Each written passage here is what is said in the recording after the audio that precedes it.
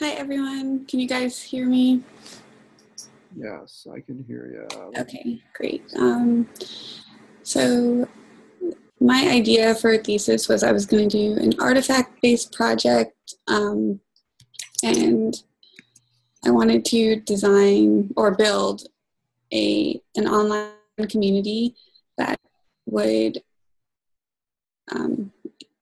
bring in the principles of human-centered design, the best practices of online learning, and UX best practices that can be applied to. So I was trying to go for like a really specific group of people and a really specific topic. So I chose fiber art and make it like an online review community where people could present ideas, but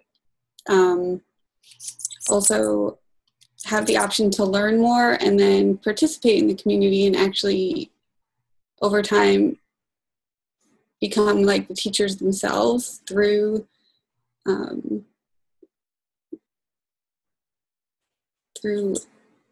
using the principles of online learning. And so my research question was what would be the most effective way to present information in an online learning community that not only will help users learn, but give them the necessary information and confidence to apply what they have learned in real life situations. And I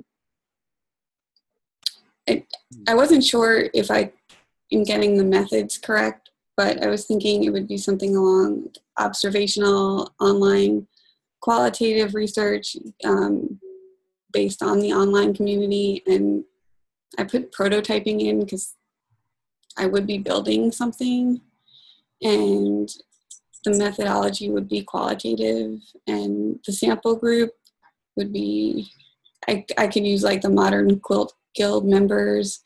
And for bibliography, I listed a bunch of resources. So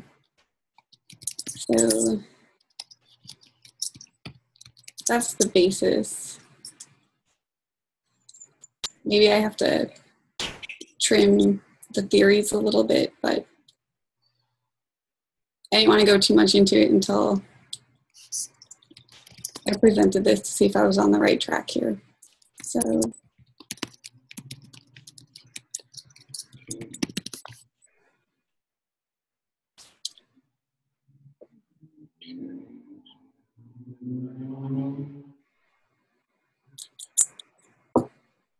So are you looking at sort of redesigning a particular class? Is that where you're going with this? Or,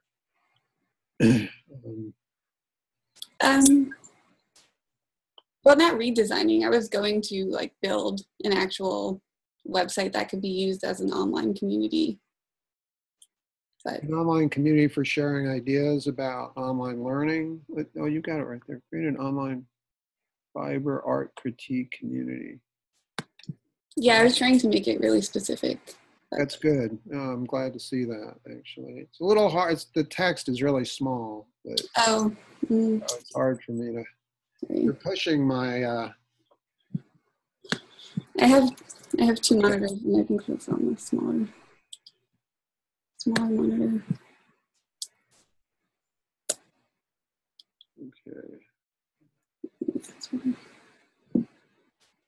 Okay, so you sort of want to design an online learning environment for this. Did you take 541, the online instructional design classes? I think you did. Yeah, I did. Okay, and what did you, when you designed a class in that class, what was it? Was it, you recall? I don't recall. It was like, I can look it up. I don't recall off the top of my head. Well, one reason I'm thinking is you'd be halfway home, you know, you'd be almost completely home, actually. Okay. That one. And that's sort of one of the underlying ideas of that is that, you know, the only thing you need to do after that is sort of expand a little bit on it, but you would have done the lit review already, you would have done the mock-ups and the idea, and all you have to do is You don't have to do anything, maybe. Maybe you're done. I mean, you're supposed to be pretty close on that. Well, you'd have to write out your methodology. Mm-hmm. But what are you using to analyze the quality of your site? Are you using human-centered design and UX best practices? Yeah. Okay. Mm-hmm. You might consider also something like cognitive learning skills or Okay. constructivist learning. You know, some of the things that help direct how this would build over time. Okay. Okay. So that would sort of give you some thoughts. Okay. Many practitioners have that formal art design. Yeah, you may have done something like this when you did it. I don't remember specific students' work, but I do know a number of people looked at design as a Okay. online learning environment. Bloom's taxonomy, that's what I was thinking about. I knew I'd come up with that eventually, Okay. but that's what I tend to use. So it's this idea of starting from the theoretical side and teacher-centered to student-centered. So at the end, they would end up creating Okay. some Yes. fiber art or something. You know what I mean? So you start from the lecturing side and then you move to giving assignments. And all you would need for the thesis is, you know, a bunch of mock-ups, and you don't have to have a final class. You just have to think of what, you know, be able to justify what you're setting up. Okay. Okay. So yeah, I think you'd be, what is the most effective way to present information? Okay. I like the research questions. Helps users learn, but gives them necessary information and confidence to apply what they've learned in real life. Oh, I see, because that's what they do, or whatever. This art community. Okay. So theory, a combination of human-centered design. Yeah, I think this sounds good. Do you have thoughts as to who would, oh, you got me down there. Okay, yeah. Well, especially if you start with the instructional design class, use Mm-hmm. lit review that's already gone through extensive, you know, feedback and, you know, input from other people in that class. And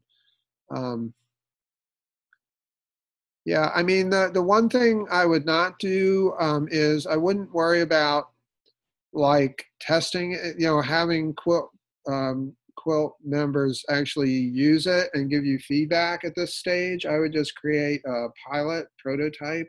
Okay. And the reason I say that is because of IRB. You'll notice this is a common theme. I try to avoid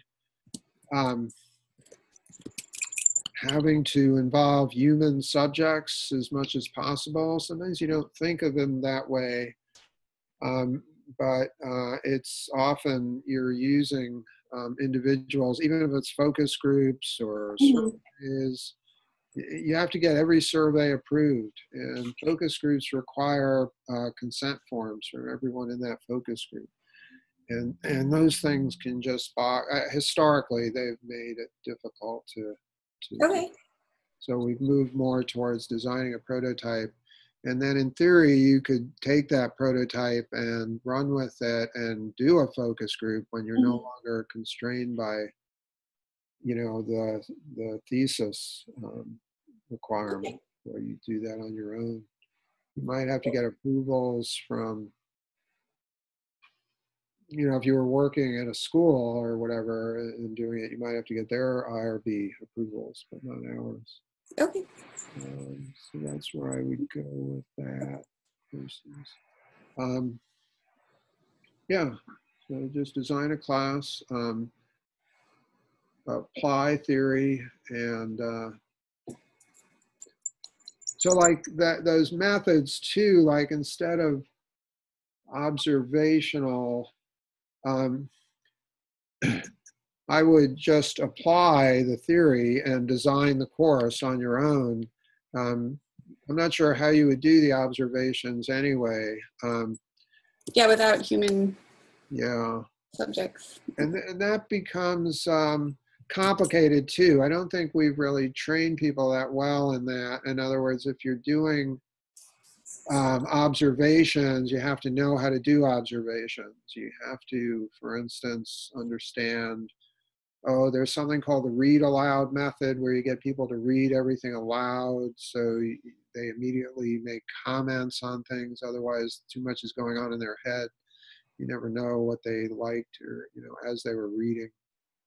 So, and there's other aspects for usability. And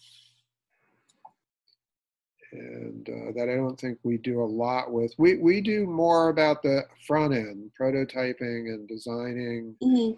and colors and color theory and design theory and historical approaches than we do in terms of surveys. I don't know that we have a survey course. I mean, you may have done some of that in the research methods class. I don't know.